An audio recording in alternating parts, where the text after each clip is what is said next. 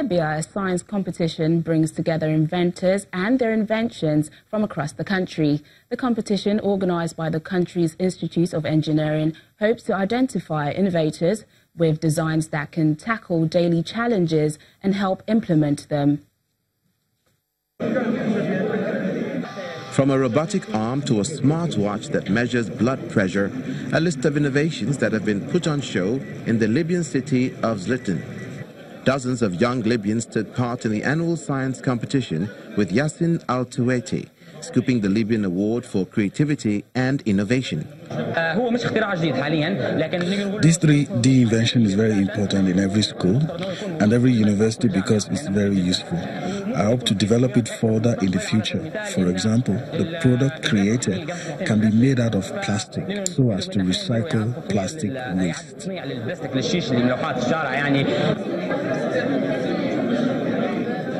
The engineering student presented his prototype for a 3D printer.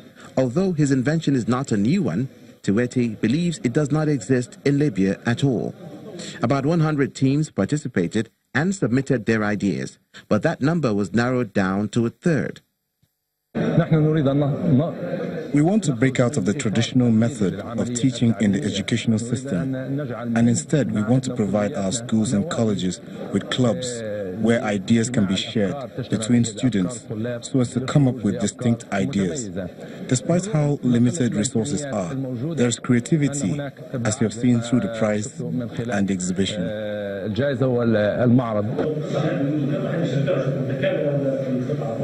Amongst other inventions on display was an invention that uses the internet to determine levels of soil erosion and an automated fire extinguisher. Professor and competition founder Maher Araibi hopes that the competition will find solutions to everyday problems in Libya. All the projects that we've seen today are very relevant and touch on the reality of our current situation in Libya. Some of the projects truly amazed us. For example, the winning project of a 3D machine and the second and third projects all represent the reality of our society, our real problems. We have started to think of them and think of finding solutions to them.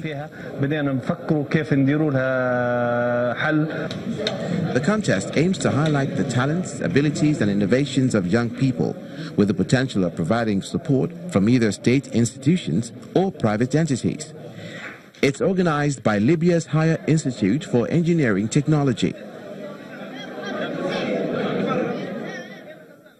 South Africa's largest city, Johannesburg, played host to various fashion designers and fans this week at this year's Fashion Week. The event showcased the newest creation for the Spring-Summer 2019 collections of both African and Asian designers. Take a look. South Africa's Matt Nollum was amongst this year's top designers who launched their collections at the Africa Fashion International Johannesburg Fashion Week. His work featured coats, flowing gowns and dresses meant for the young at heart.